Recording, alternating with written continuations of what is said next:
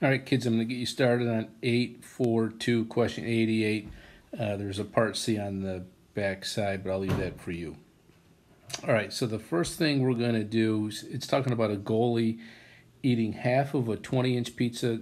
Trust me, a 20-inch pizza is huge, so the girl must be hungry, right? Half of that pizza? Anyhow, we're going to need a couple formulas. So the area of a circle is A equals pi r squared. You have to know that inside and out.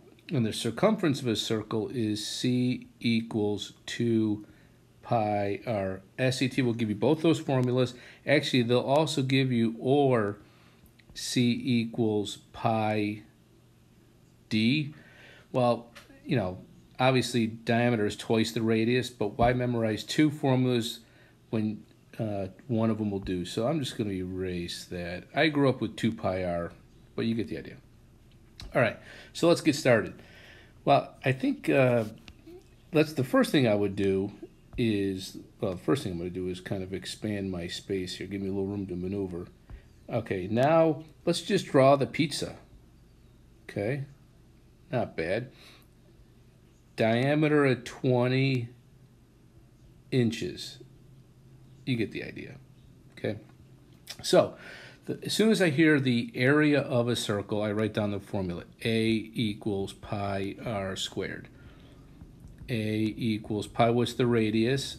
10. If the diameter is 20, radius is half. You already know that.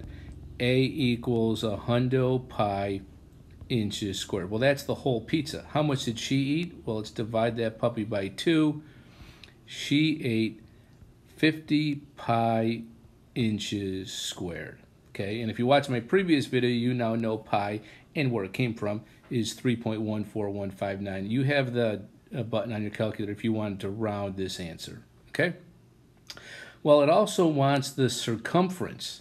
So let's check this out. This is a new little move. I'm going to give myself some space to work, and we're going to cut that, and it's magic. Okay, so if we want to know the crust, how much crust she ate, that's the circumference, okay? I probably shouldn't erase the circle. Oh, well, no problem. So we want to know this crust right there. Well, that's circumference, so C equals 2 pi r. C equals 2. The radius is 10. And I know some of you are thinking, well, Starkball, just use pi d and you could have done it. That's fine, you can do that. But again, she only ate half the pizza, so she only ate half the crust divided by 2. She ate 10 pi inches. And circumference is inches, not squared, because it's not area. So there's your answer. Now, in part B, let me zoom up a little. Okay, part B, it's talking about there's a different pizza. So let's draw a pizza. I'll do black this time. Oh, is that going to bother you? It's coming in there. That shouldn't make a difference. The radius is 16.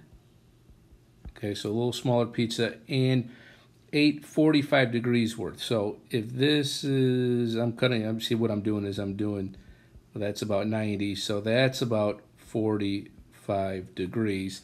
And that's how much pizza she ate. So let me see if I could highlight. I wonder if I could do that. That's not bad.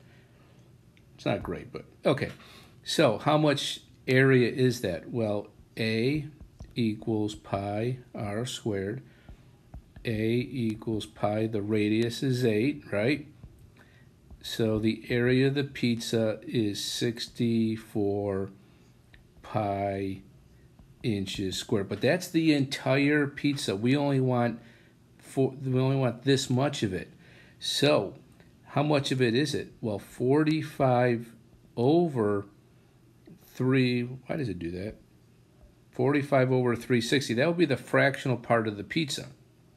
So if you multiply that by 64 pi, what happens? Well, I happen to know, you could put this all in the calculator if you want, but 45 goes in once, goes in 8 times. It's 1/8 of the pizza. And then check this out, 8 goes in once, goes in 8 times.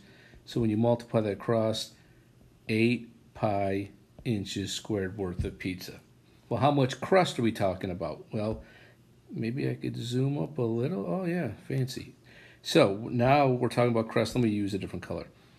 C equals 2 pi r because the crust is the circumference. C equals 2 pi, the radius again was 8. C equals 16 pi. That's the entire crust. But remember how much? We got to multiply that by 45 over 360. Well, we remember that is 1/8. And then watch what happens.